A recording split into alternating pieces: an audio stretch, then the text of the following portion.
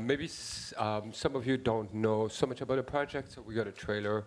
It's about 2 minutes, and it's going to contextualize the work, and then we'll be happy to talk about a few things after. So if we could launch the trailer, and then we'll take the floor in 2 minutes.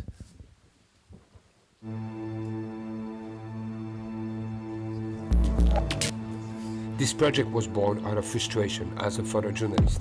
I have covered conflict for the last 18 years, and I knew I could not just do the same when I became a father. Yet, I was not done with trying to understand wars. My friend in Israel, when they know I'm heading for Gaza, cannot help themselves but to wish me luck and to stay safe. They believe a lot of people in Gaza are irrational. But also when I spend weeks in Gaza working, and I'm about to return to Israel, my Palestinian friends are telling me exactly the same. Just be careful there. So there is a bigger story than the war itself, and perhaps this is the one I need to explore and share.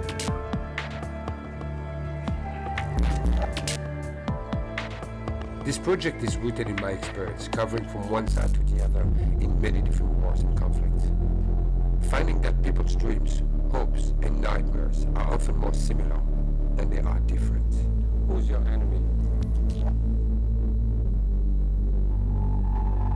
For the audience to understand and feel that, we will use artificial intelligence and cognitive science and the latest technologies in virtual and augmented realities. האויב שלי הוא כל אדם או גוף שירצה לפגוע בי, במשפחה שלי, בעם שלי, בנשק, בדרכים אחרות שיכולות לפגוע בנפש.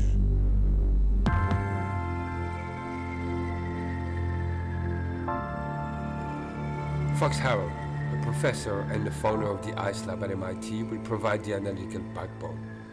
When the audience walks in between enemies, we will measure how they physiologically respond to the installation, and by using neuroscience research, we hope to shed light on what kind of empathy has been created. I am planning to bring the fighters of other long-standing conflicts together in the very same way.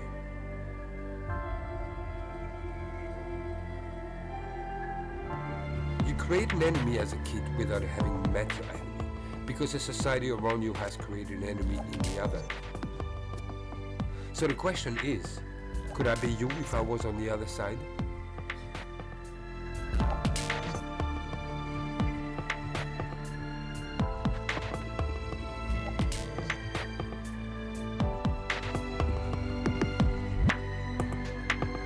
Sorry for the sound. Obviously, there's been too much bass or something, or the settings were not right. But I hope you understood what we are doing. I'm very, very happy to be here today because it kind of all started here with VR, and discovered it very early on when I was invited by William and Sarah to be a fellow at the Open Doc Lab. And thought I had this project with photographs on the wall that were looking at each other. It was enemies, same questions. There was already some sound. But then I wonder, as a journalist, what would happen if those guys on the walls would actually be in the room? What would happen to the storytelling? What would happen? Because journalism doesn't really have anything like cognitive science and the body language. And here you're facing people, and you also gather a lot of information about who they are just by the way they move, the way they look at you, and the way they interact in the room. And that's really them. As a journalist, I really copy and recreate exactly what was happening during the interview. It's really what you see on the ground. And as a storyteller, I've been wondering how efficient I was. Were my stories as a photojournalist covering conflicts, were they impactful? Were they changing the situation? On the ground, when you're in a conflict zone, you have a moral contract with the people you photograph in a way that they are often in the worst time of their life, and they accept you as a witness. But they don't just do it because they're kind. They do it because they believe you can make a difference. The question is, did I? I'm not sure. I'm really not sure. But that has informed this project and wishing for understanding a little bit this. And this is where I get to meet Fox and where we start talking together and trying to think about how we could understand better the users inside, how we could augment the world of the user as he moves within the enemy. I will leave the word now to Fox to explain maybe a little bit more what we're after here. Okay, so I can say a little bit about this project as well. And so This project and the collaboration we have on this project began, as was mentioned, when Karim was here in the Open Documentary Lab, and subsequently we began collaborating on it after finding that there were a lot of synergies in our underlying points of view, because I run the Imagination, Computation, and Expression Lab here to invent new forms of social media, interactive narrative, video games, to use AI as an underlying backbone to engage social issues. For example, model how people's identities begin to change over time, to be able to have systems that respond to and model particular kind of issues like covert forms of discrimination. And so what we began to see was a kind of overlap between our interests here. And when Karim first showed this project, then he explained that the early version of it was coming out of his kind of frustration that as a photojournalist, your pictures are just taken up and then maybe used in completely different contexts than you imagine. So he began, in fact, doing his own kind of artistic journalistic work, which is pairing the stories of two different individuals with a lot of parallel structure, the same basic humanizing questions. Who is your enemy? Have you killed before? Where do you see yourself in 10 years? You know, these kind of basic human questions on either side. And in fact, they had a lot of parallels with our kind of approach in interactive narrative.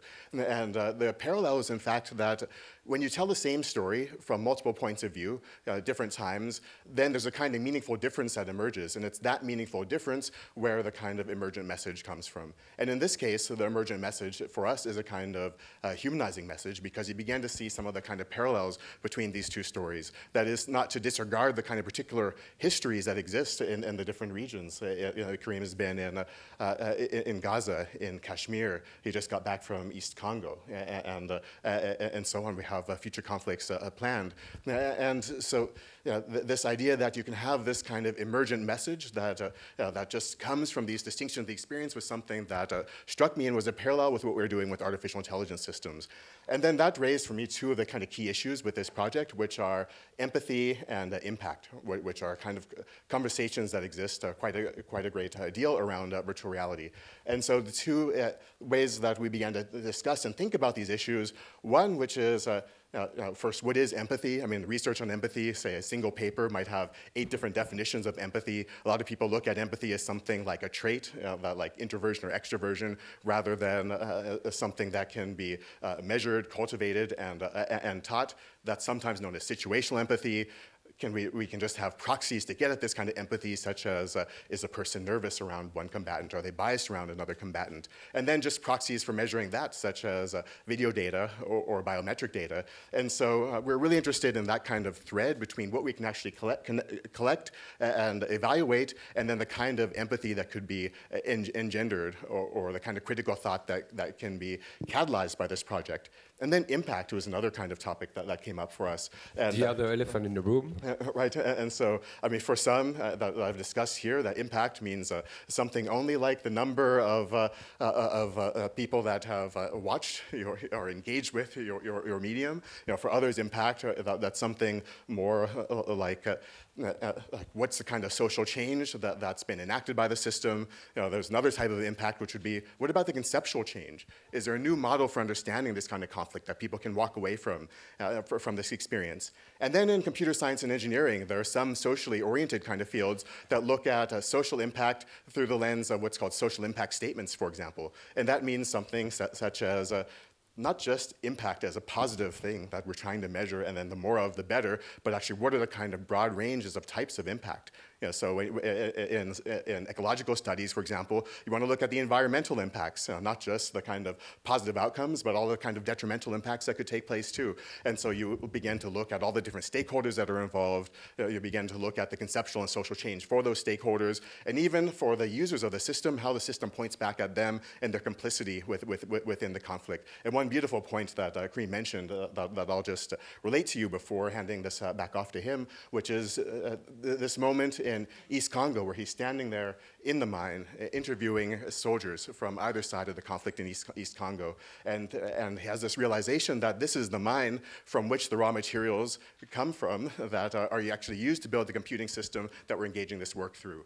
And through the augmented reality system and through the website that people can register to engage with this work, which is a different kind of portal, a different kind of narrative to engage with it, we want to also point back to this kind of chain of connections. And for us, impact means catalyzing that kind of critical awareness around that chain of connections, giving the kind of empathetic, embodied, emotional kind of response to the system, as well as hopefully spur people to some kind of social and conceptual change.